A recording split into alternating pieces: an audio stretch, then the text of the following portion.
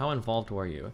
Lauren Southern and Brittany Venti don't have creative intelligence to come up with something as elaborate as forging medical records over 2 months with just the intent to humiliate me. This is an attempt by destiny to put me in prison. Rollo has no idea what he's talking about for anything ever. There's no reason to take anything he says seriously.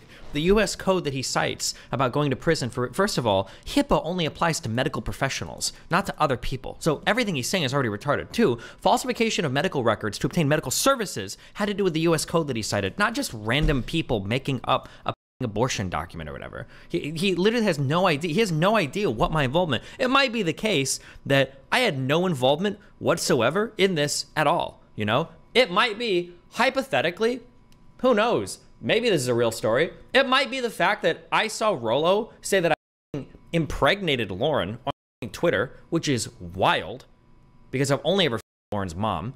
It might be the case that he said that I started fighting with him on Twitter over it, saying, I want you to post the proof because there's no way that it's real. And it might have been the case that Lauren messaged me in the middle of that, said, hey, don't bait him too hard. We've got a long troll running, just chill. And I said, oh, and then stopped messaging about it. Maybe that happened. That could be the case. Who knows? I have no idea. But what I do know is Rollo knows nothing about anything. All the gossip that he gets is second or third hand at best. It is horrendously unreliable. And holy f, he should look at the people around him if he wants some juicy drama more than anybody in my side of the internet, because he has no idea what he's talking about over here. Bro, go mine Donovan Sharp's life for drama. That dude has an infinite like plethora of shit you can mine. Go mine that fucking weird, the guy that assaulted that Japanese chick for turning him down in Japan, the MLD, the literal balding fat dude that had to suck the fat out of his belly because he's too lazy to work while he's calling everybody else like a loser. Like, go make fun of these people. Why the f would you even try to attack him unless he's just so stupid? I don't know how anything I don't know how anybody can take anything this guy says seriously. He's just so cringe. Like, I don't even like to call him a gossip because usually gossips will like know shit, but he doesn't know anything. He's not in the know for anything. He doesn't have any good information. He just throws around false accusations all the time.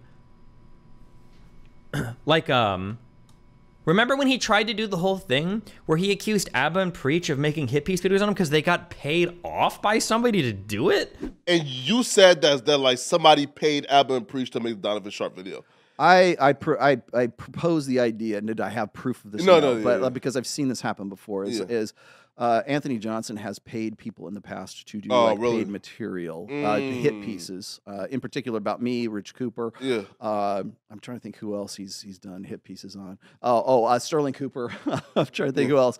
But essentially, what he does is he uses what cat's paws. He uses people like as proxies to come out. Like MGTOW Dictionary was another one. Yeah. There's a lot of people that are sort of, I don't say they're on the payroll, but they're definitely incentivized. Or do you even know how much money people make on this side of the internet? How much money do you have to throw at them to make a 20-minute react on Rollo? Like, it's so stupid. Everything he says is so dumb. But yeah, I don't know.